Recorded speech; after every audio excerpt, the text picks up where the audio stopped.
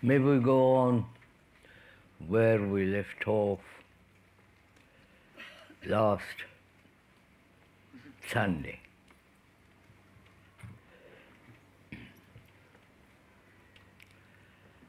We were talking about various problems of life, not technological problems, but human problems. Our psychological hurts, the wounds that one receives from childhood, which we carry throughout life. And these hurts prevent us from having real relationship with others. And these hurts bring about fear.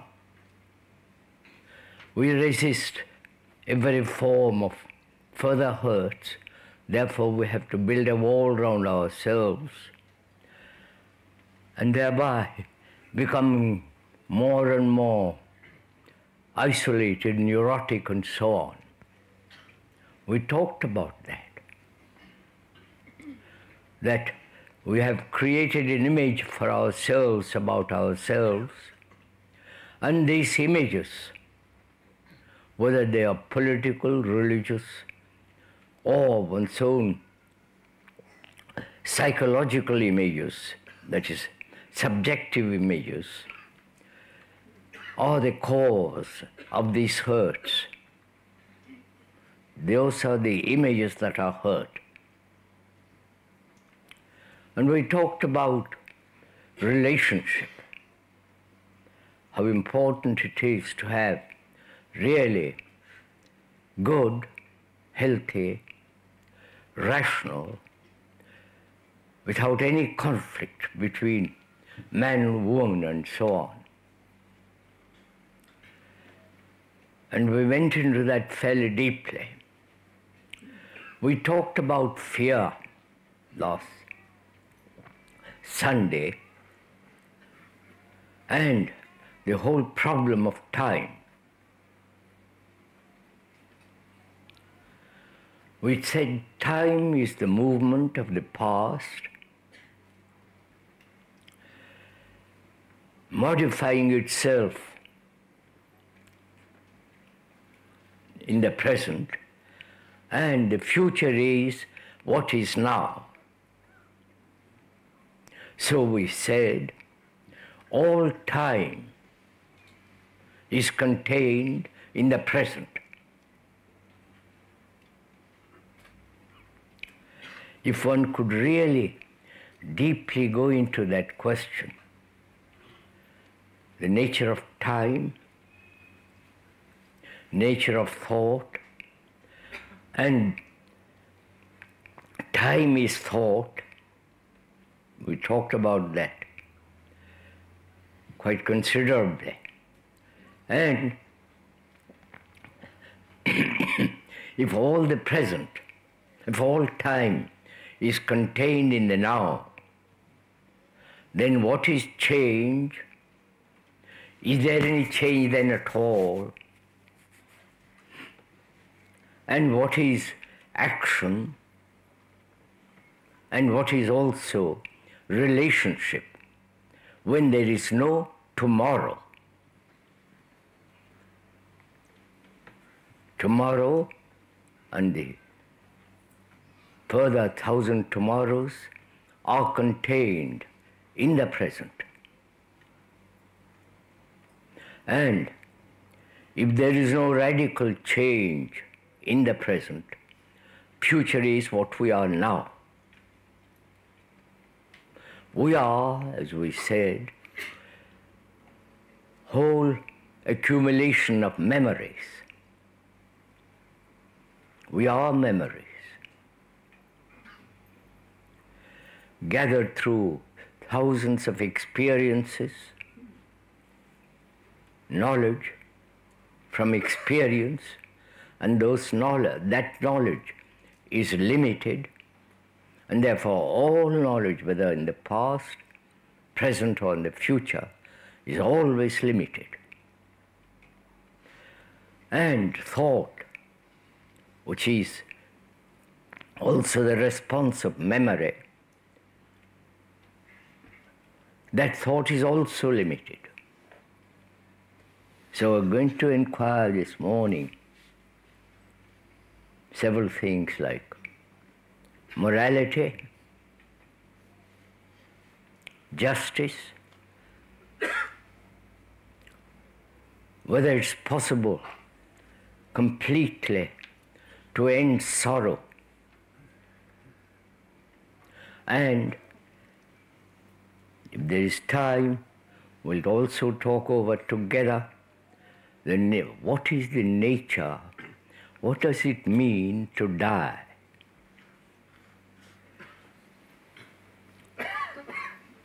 And also, we'd like to point out, this is not an entertainment, intellectual, romantic, sentimental. This is not a propaganda by the speaker.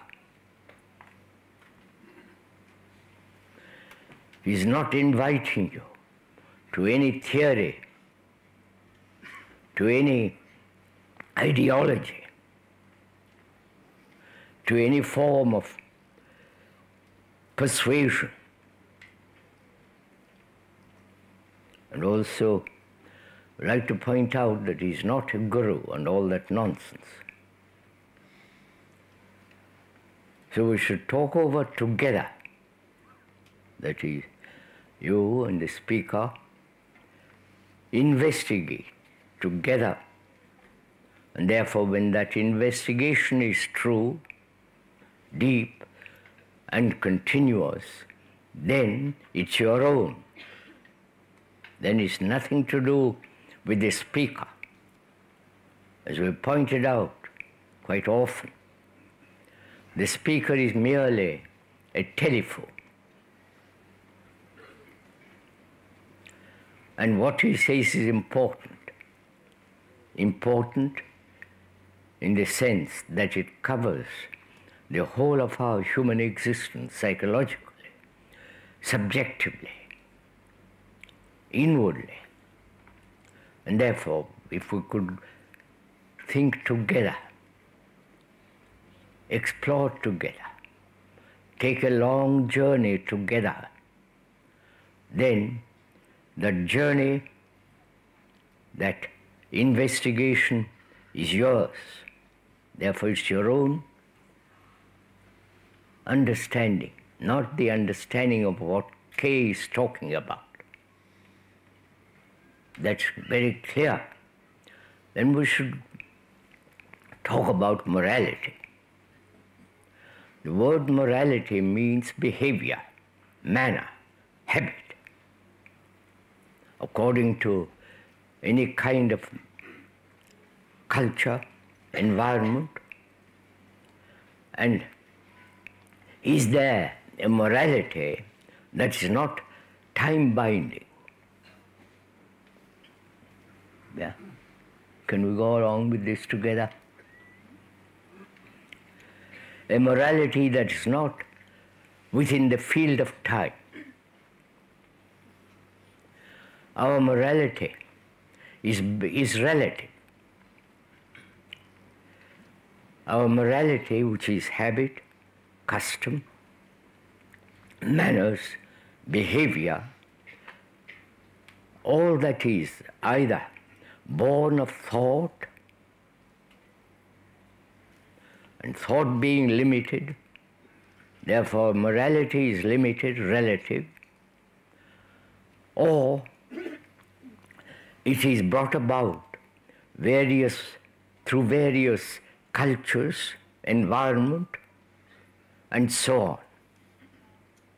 All that is relative and therefore in the field of time and thought. Are we together in this? And we are asking, is there a morality which is action, manner, that is not within the area of time and thought. One thinks this is important to discover because on that is freedom. Freedom per se for itself, not freedom from something. So we ought to talk over that first, perhaps. What is freedom? Is freedom a reaction from bondage, from loneliness, from every form of depression, anxiety, loneliness, despair, and so on? Well,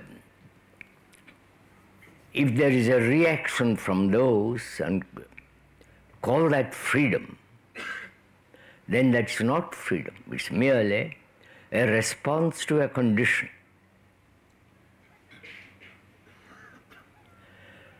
Freedom implies also, as we understand it now, is choice.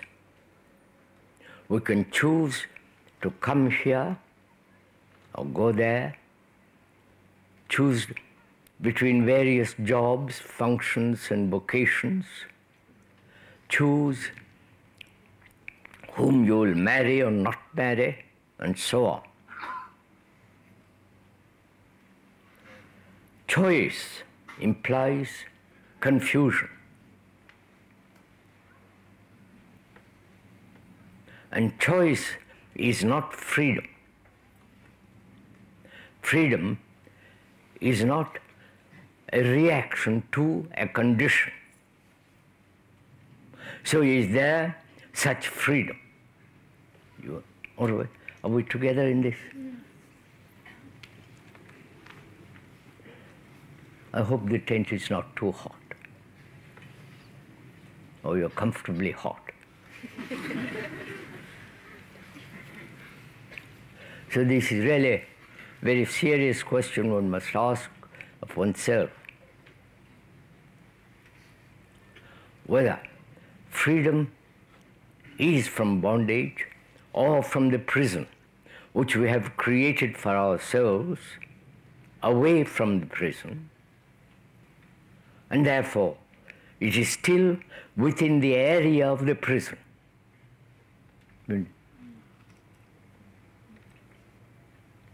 If one is in a prison, both physically and inwardly, subjectively, then the physical control, being enclosed within certain area, and to escape from that one calls freedom. And psychologically, one has built a prison for oneself by one's own desires, by one's own anxieties, loneliness, and so on. And freedom from that is still within the area of that prison, psychological prison. Therefore, it's not freedom at all. So is there a freedom that is not a reaction, a freedom per se for itself, not away from something or from something? So one must understand for oneself why we're always trying to escape or to rationalize or to go beyond that which is. If one understands that which is, understand not merely intellectually, verbally, but see the depth of it, see the truth of it, the substance of it, the vitality of it, then perceiving that, and remaining with that, and explore into that movement, learning, not memorizing. From that, if one goes very deeply, then there is freedom per se. Now, morality is still within the area of time and thought. I think we'll agree to that. Depending on the countries, cultures, religious conditioning, national bondage, and so on. So that is a relative morality. Is there a morality that is totally free from all time and thought?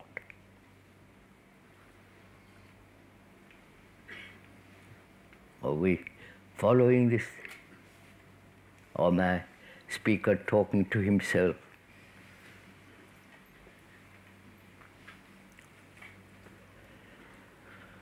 And to find such, or to discover it, or to live with that sense of timeless morality. Morality not put together by thought, and therefore limited, relative, passing.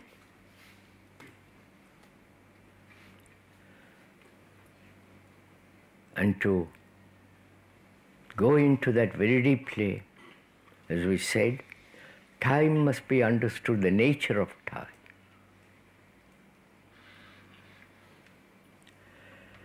Time is a series of events and movements. Now, time is also the whole accumulation of 40,000 years or 50,000 years of human existence on this earth, with all their experiences, racial, tribal, religious fears and so on. All that is the past, the tradition.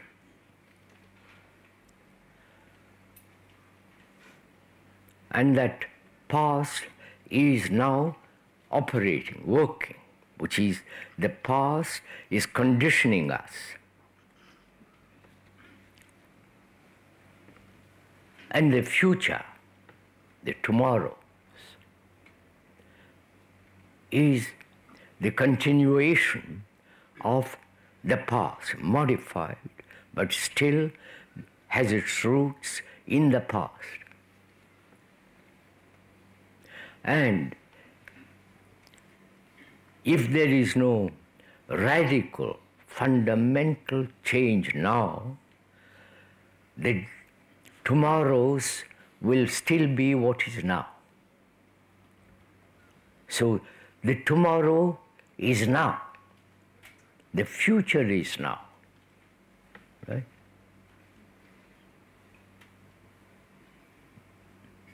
I think it's fairly simple to understand this. We have lived on this earth, according to the biologists and scientists, for 50,000 years, more or less. We are supposed to evolve through that long duration of time, both physically, biologically, and also all the content of our consciousness. And during this long period of time, we still remain very primitive, barbarous, cruel, destructive, wars. So we have changed very, very little, because we're still violent, appallingly violent. Terrorists, wars, all the things that are going on in the world today. And this has been going on for 50,000 years, more or less. Perhaps we didn't kill 1 million people with one bomb. We killed another with a cudgel, an arrow. But still, the killing instinct of other human beings is still with us. So we are, after all this long evolution, we are still barbarians. And we shall remain barbarians. I'm using that word. One is using that word in the real sense, not in the Roman sense. The Roman sense was anybody in ancient Rome who does not belong to the Roman Empire or didn't speak Latin and so on. We are using that word barbarous in the sense that we are extraordinarily primitive, self-centered, amazingly violent, incredibly violent and brutal in our gesture, in our words, and so on. We are still tribalists, the British, the French, the Indian with their divisions of Sikh and all the rest of it. And if we are that now after centuries of evolution, we'll be still that in the tomorrows. So the future is now. Right? And is it possible to change now completely without the concept, the idea of tomorrow?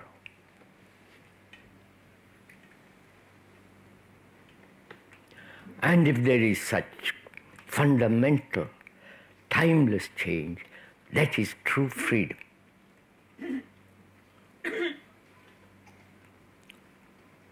And when there is freedom of such kind, there is no fear. And therefore there is no all the invention of gods and rituals and all that disappear.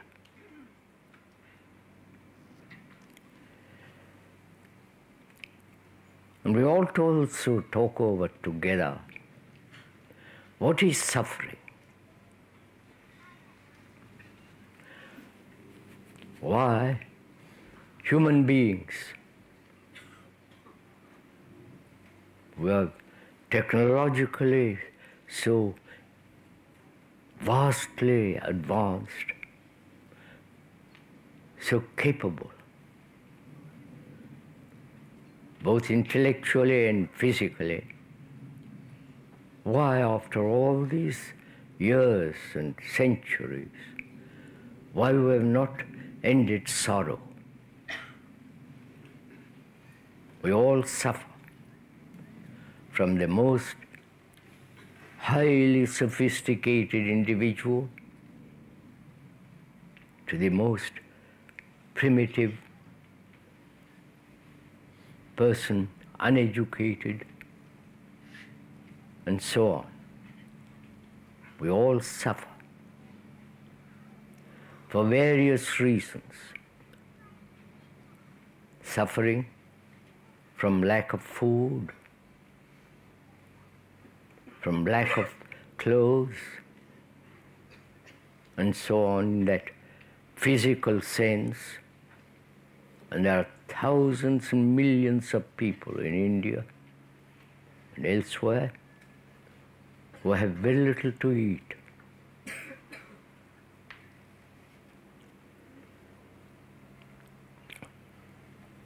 And also, there is a suffering of millions of people through wars. What's happening in North Ireland, in Lebanon, and so on, Afghanistan, and in India.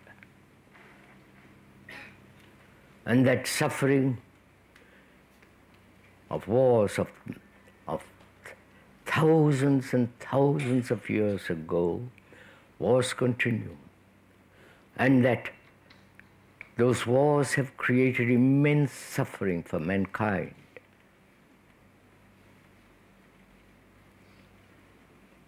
And also, there is suffering if one loses one's friend, with whom one has lived for many years. And also there is suffering of not fulfilling, not achieving, not becoming, and so on. So there is the vast human suffering of which we are. That suffering has existed for thousands of years. And also there is personal suffering, the limited suffering. We don't think that is limited suffering because it's ours, my suffering. So what is the cause of suffering? Why haven't we resolved it after such long duration of time?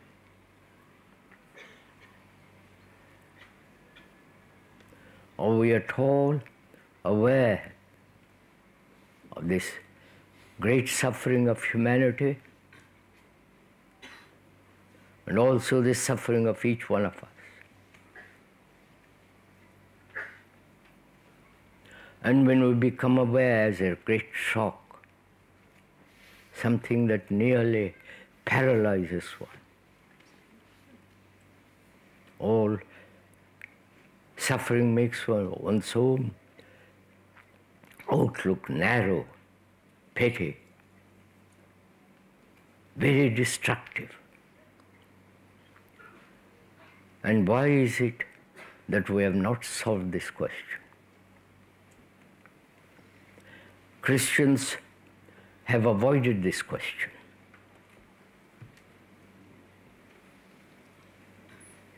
The Hindus, including the Sikhs and all those tribal divisions or religious divisions, they have explanations as karma, that is, what you do, you sow, and so on.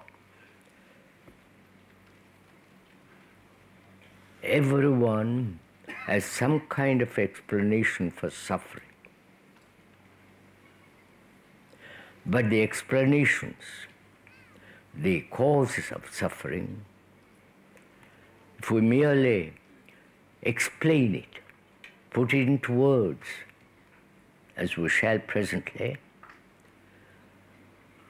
knowing that the words are not this feeling, the actuality of pain.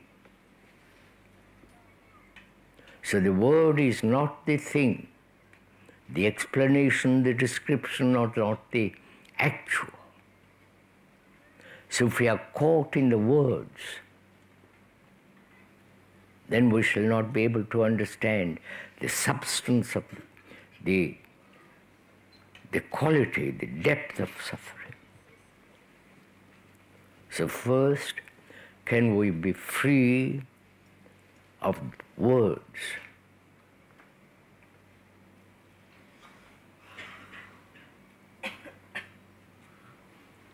This is important because words condition our thinking.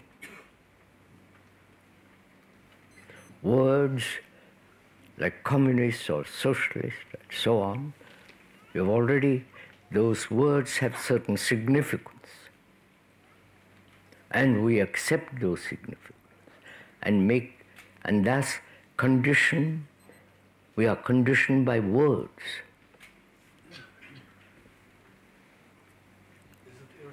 Sir, please, would you kindly let me finish the talk? We asked last Tuesday and Thursday, we answered many of the questions that have been given. Not all the questions, because that would be impossible. There are 200 or 300 questions. That would take perhaps several weeks.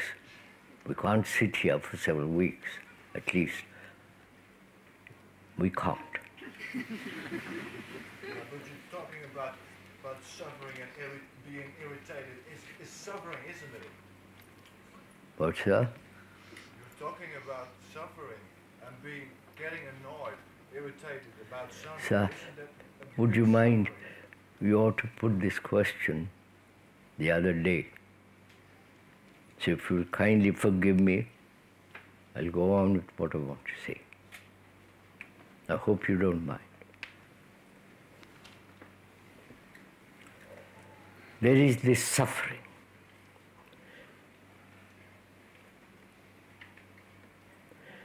Is the word like fear brings fear? The word itself? Or is fear free from the word? Like love. It's a word. But that word is not the actual. So, the word suffering, does it shape our thinking? Therefore, one has to be very careful. One may point out that we are not slave to words, which is quite difficult. Father, mother, wife, husband, those words have tremendous significance.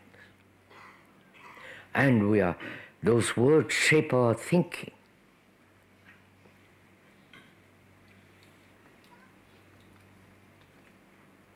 Words have immense power, either destructive or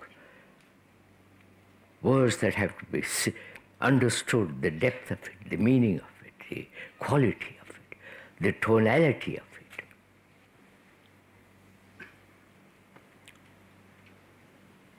So we are not dealing with explanations, descriptions, or the words that can entangle us. We are not trying actually, we are endeavoring, going into the question of what is suffering.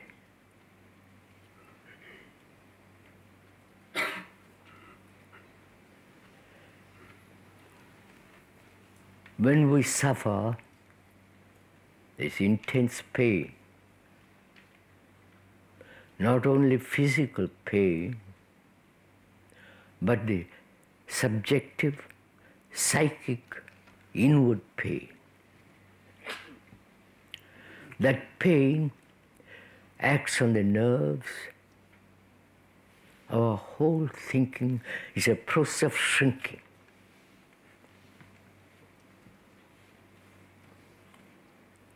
And it awakens us to a sense of desperate loneliness.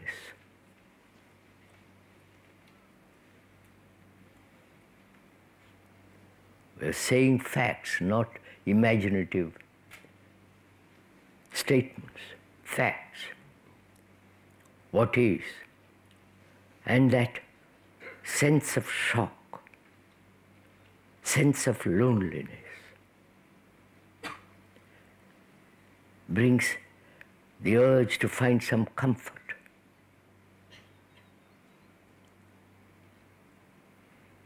A sense of wanting to be helped. Don't you go through all this? And the desire to be helped is one of the causes of suffering. You understand this? We're always seeking help. That's why most of you probably are here. We want to be helped with our problems, with our secret desires conflicting, with our secret longings, and so on, which causes pain, discomfort, a sense of annoyance, and so on. And we want to be helped. When we want to be helped from another, whether it be the priest, the psychiatrist, and so on, we then become dependent. We then become attached to that dependence. And that is one of the basic causes of suffering. Right? Please, this is important to understand, because all our gods, our prayers, and so on, are the demands of every human being throughout the world seeking help. And therefore, when one is being helped, one becomes weak. If you're constantly depending on some kind of drug, pill to escape from suffering, pain, then you become more and more and more dependent on those drugs, pills, doctors. I hope there are no doctors. If there are, we need doctors, but we are talking about dependence. And we are saying that where there is dependence, there is attachment. And attachment is one of the causes of sorrow. When I'm attached to my wife, to a building, to some ideological concepts, I'm attached to it. I cannot live without them. They mean so much to me. My God, my faith, my belief, my ritual, if I depend on all those, and when they are questioned, as they should be questioned, when somebody becomes skeptical about all that, then you suffer. So can there be total freedom, not a reaction from all kinds of attachments? Attachment is to the memories of pleasure,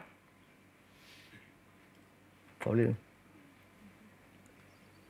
sexual pleasure, attachment to it, holding on to it, and the pleasure of power,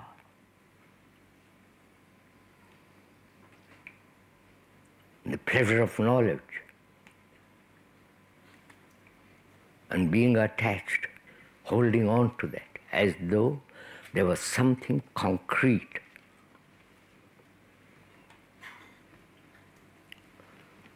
And where there is this attachment, there must be sorrow.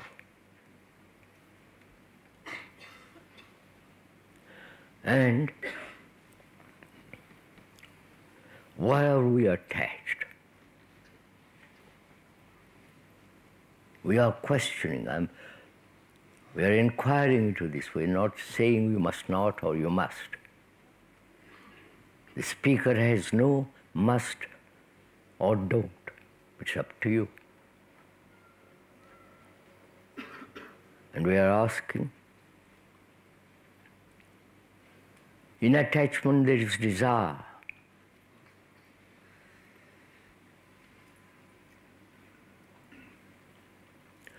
And what is desire and all that, perhaps if we have time, we'll go into it.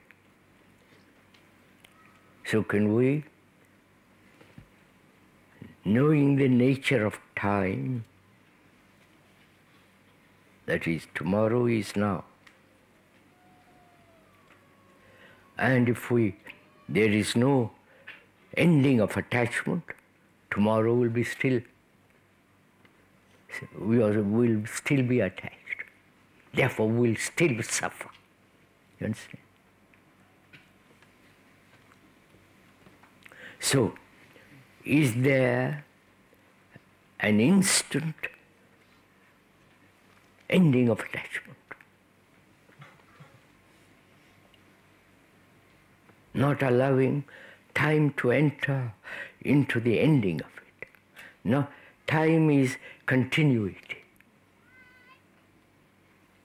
Right? And the gradual process of time is I will gradually get rid of attachment, gradually become non-violent, because all that stuff is nonsense.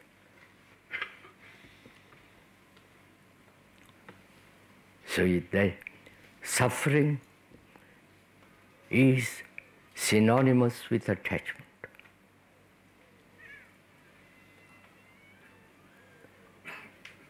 And we are attached because we are so lonely. We are nothing in ourselves. We depend on books, paintings, on other people's knowledge. The whole religious world is based on other people's experience, and experience is always limited,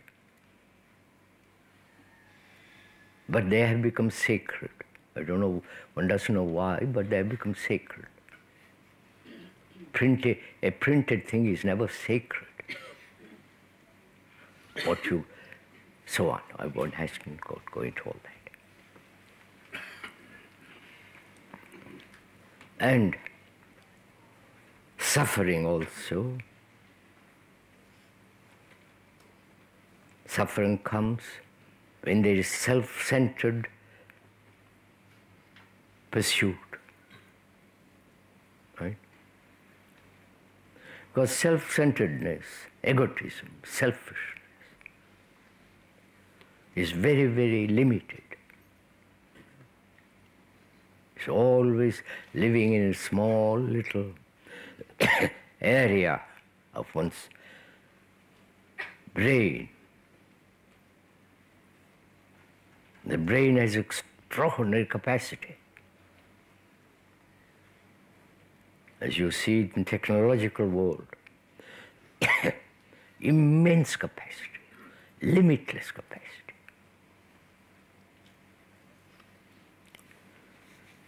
And when we are self-concerned, as most people are, sorry,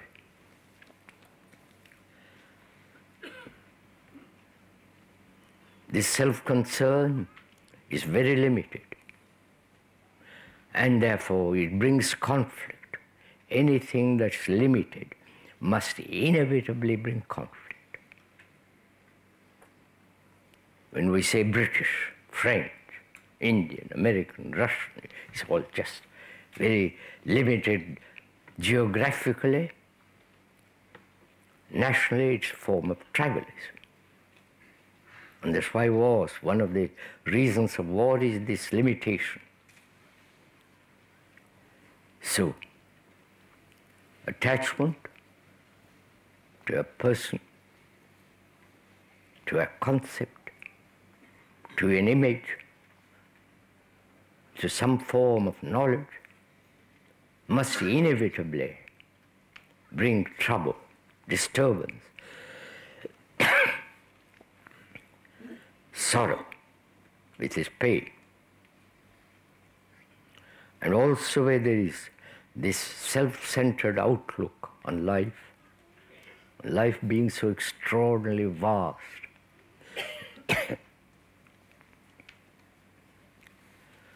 that limited outlook, that limited way of living must inevitably bring sorrow. And is there, sorry, an ending to sorrow. Completely ending. Because without ending sorrow, there is no love. So we should consider, go into the question of what is to end. The finality, the ending of something, not the continuation in a modified form of what has been or what is.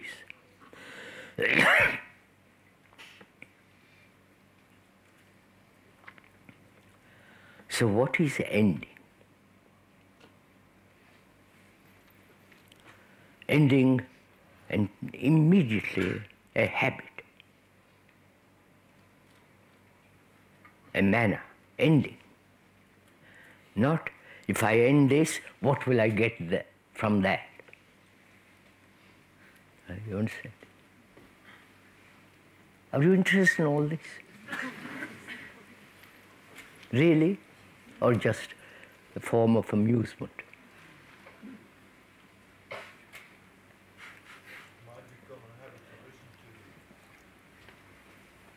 Have you ever really inquired what it is to end?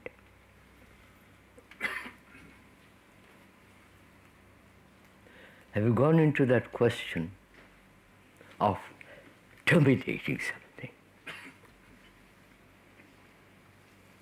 and discovering what happens after if you end? Isn't that death?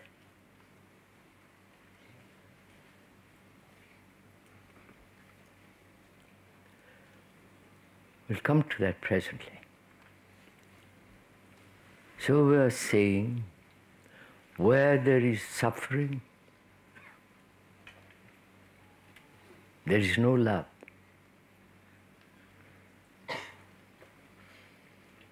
And is it possible to end all sorrow? You might say, what effect has that ending of sorrow?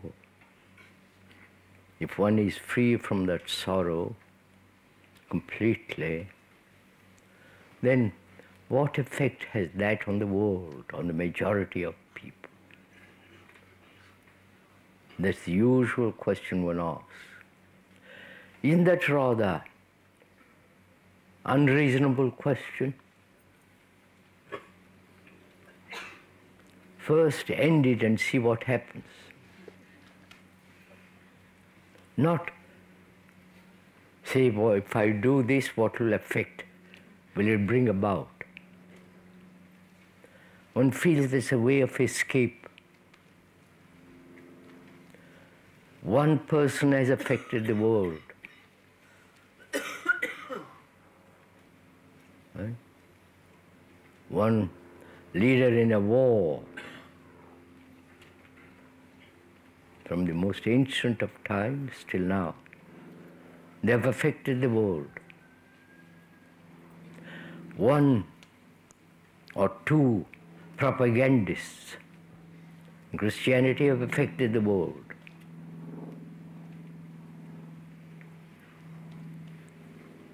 Peter and Paul.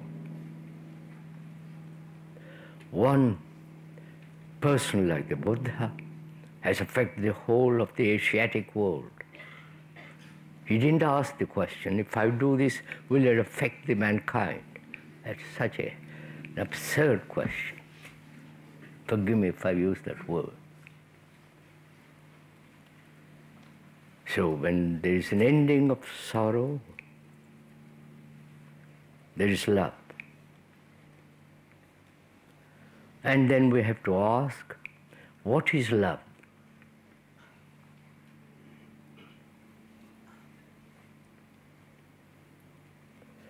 That word, like every other good word, has been spoiled.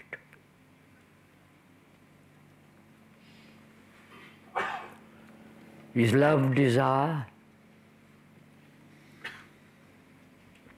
Is love pleasure? Is love a movement of thought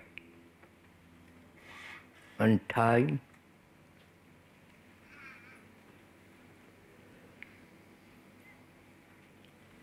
One can ask these questions. The speaker is asking that question.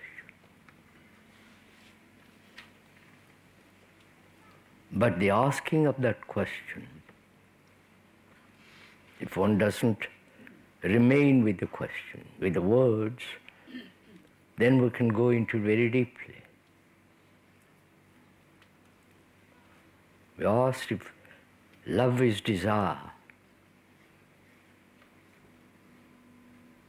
To us it is.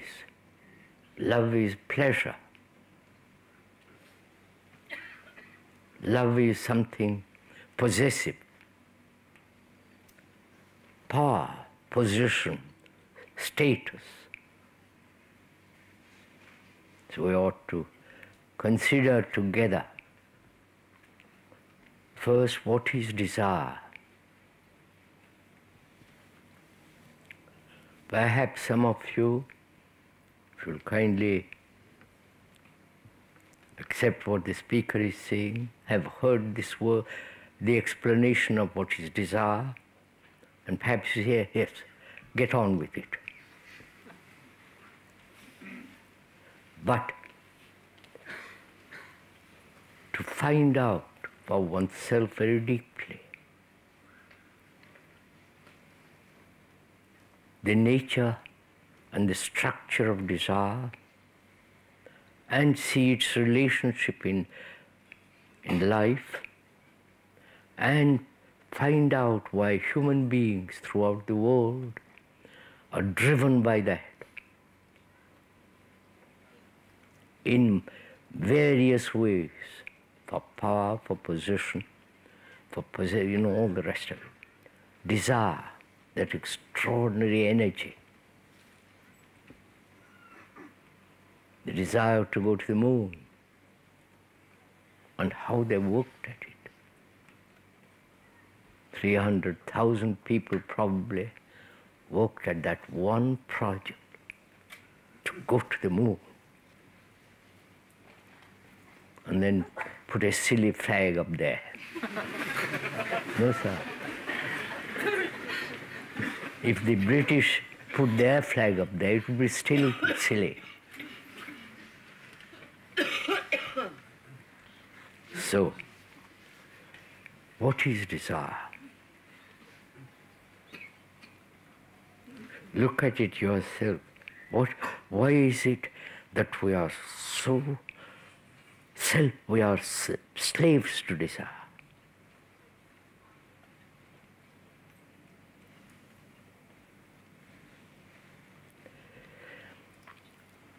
The various religions in the world have said desire must be eliminated, or one must transcend it, or that desire must be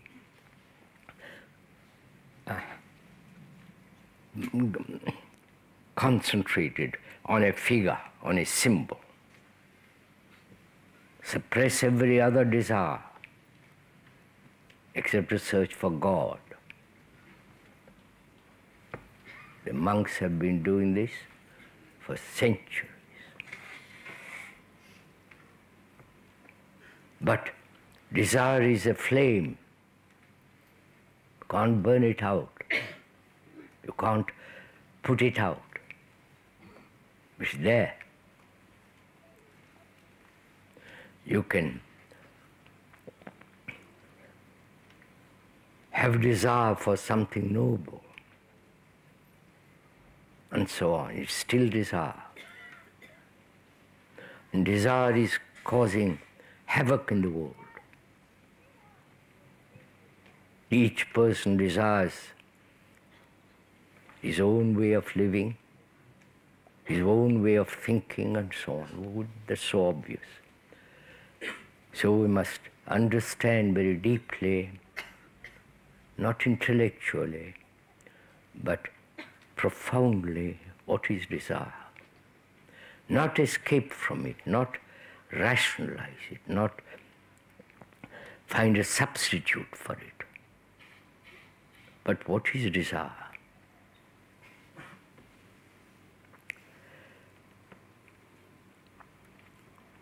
Desire is born out of sensation.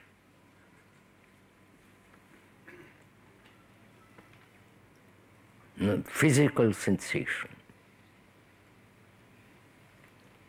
Sensation of perception, seeing, visual seeing, the hearing, the tasting.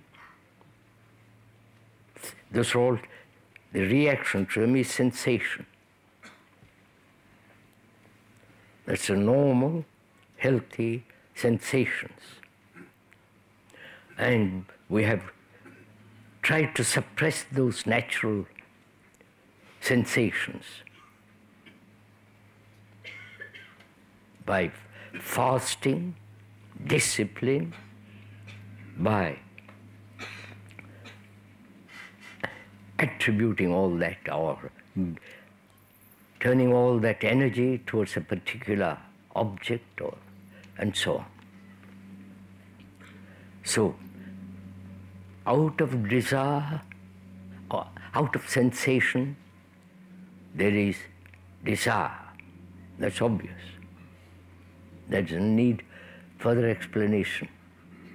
One sees a thing in the window, a blue shirt or a nice dress, the perception, going inside and touching it, and sensation, and then desire to own it or not to own it. Right? It's as simple as that. And how does that desire arise? Out of sensation, you understand?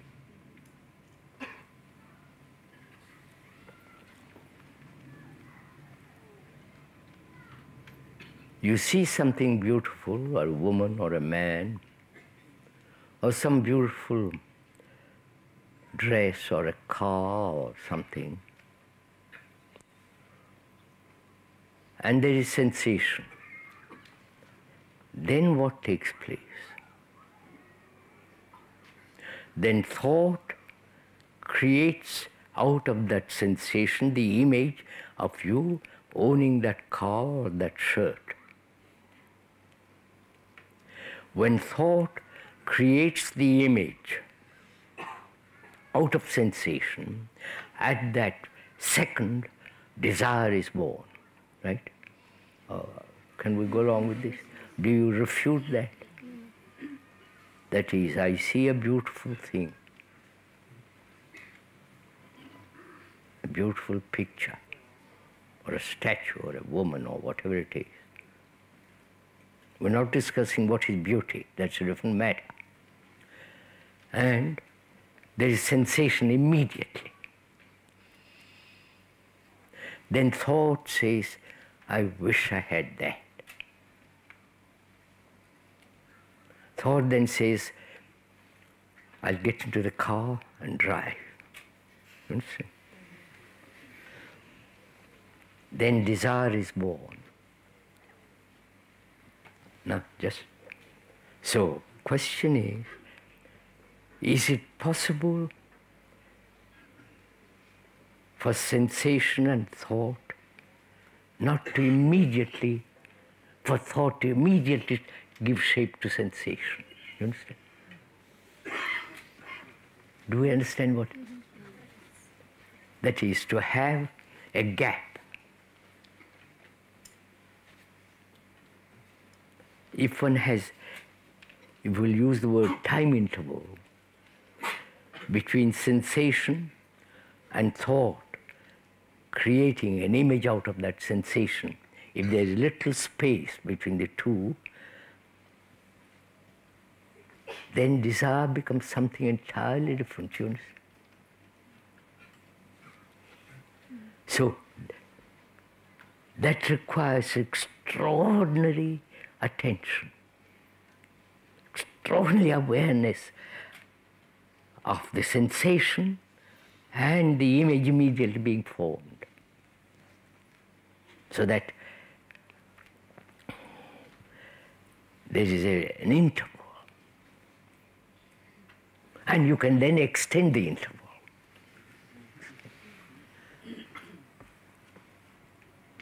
Not suppress it, not try to transcend it, not try to escape from it. When you understand something very deeply, it becomes very simple. A mechanic, to him it's very simple, the whole motor. But to us it's rather complicated. But if we see this, it becomes extraordinarily simple. Then there is no conflict between desires. Right? So we are saying, asking, is love desire?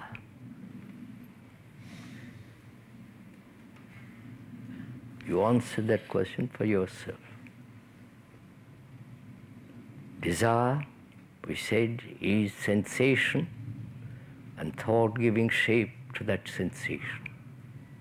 The remembrance of pleasure. And the demand for that pleasure, more and more and more. So is love pleasure? Is love jealousy, possessiveness, attachment, fear? Or is love something totally, please just listen to it, is totally outside the brain?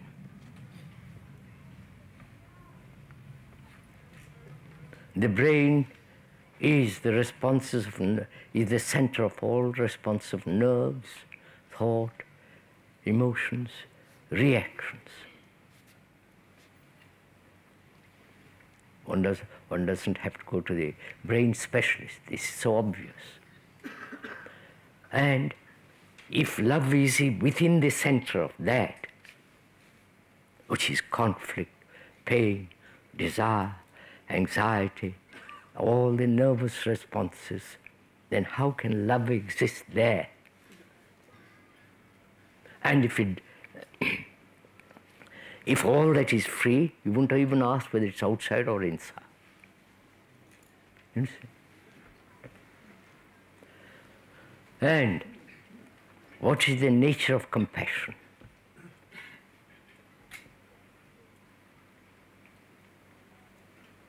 The word itself, passion for all and all that business.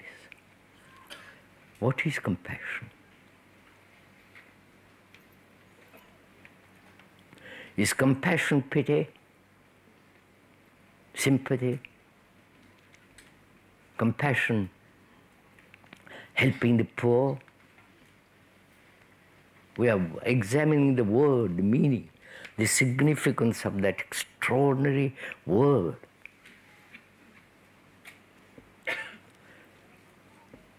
Where there is suffering, and the ending of that suffering is passion. Yes? Passion. And with the ending of that suffering, there is passion. And is that passion part of compassion? Do you understand?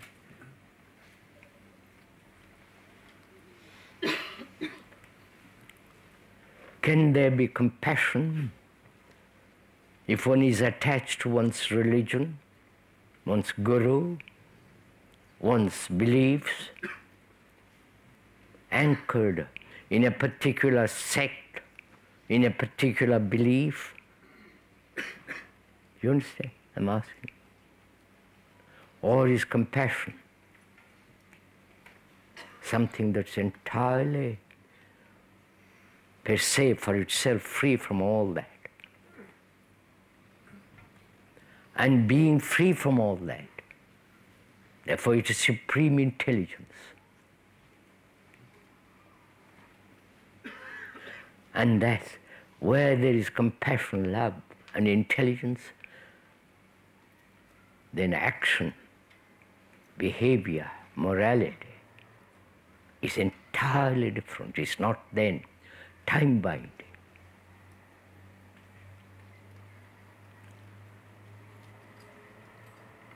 And to live with that, not just words,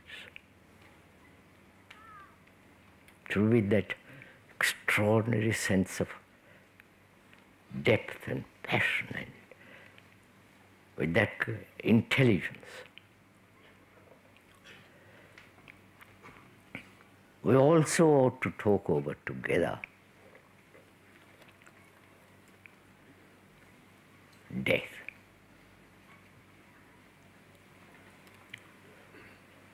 Are you tired at the end of this? No? Why?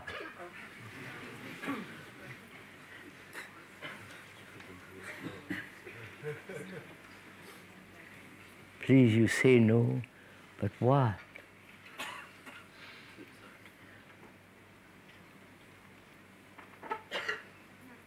Is it that you have not expended energy? Your energy, not the speaker's energy. Your energy, going into this so deeply, all this. So, pursuing to its very end, not stopping in the middle of it. That requires tremendous energy.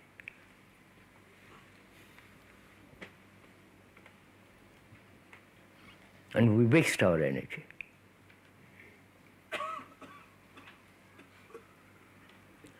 And to inquire into this question, which demands a great deal of energy to go into it, the nature of death,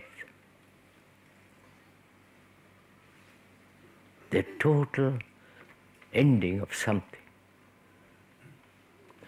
Actually to find out, not just agree or disagree or say that's hopeless or saying how can I end everything in the modern world and so on, so on, so on.